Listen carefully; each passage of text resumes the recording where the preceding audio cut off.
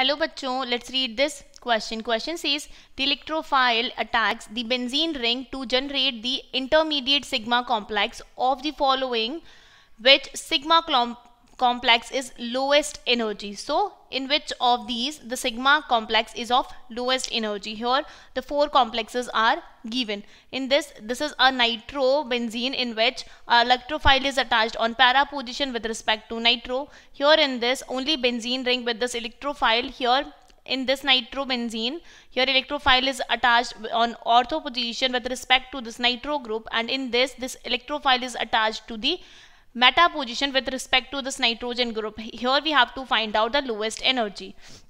So we can write our key concept, that is, see, in all of these the positive charge is in conjugation. So if any electron withdrawing group is present, because here this nitro group NO2, that is a electron withdrawing group,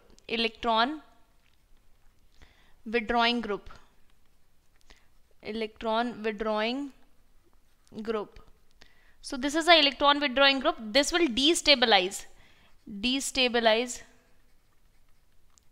the stability of complex.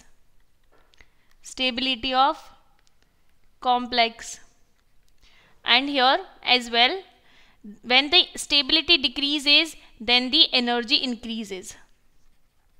Stability decreases, then energy increases. This is energy increases. So now we can see that these four complexes, these three are the nitro complexes. That means the electron withdrawing group is attached in these, so the stability decreases and energy increases. And here in this no electron withdrawing group is present,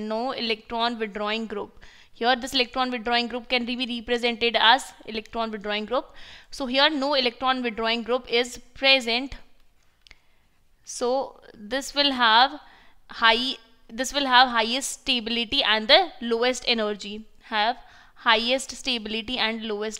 We can write stability of this carbocation increases and energy decreases. So our correct choice for this question will be option second. Hope you understood it well. All the best and thank you.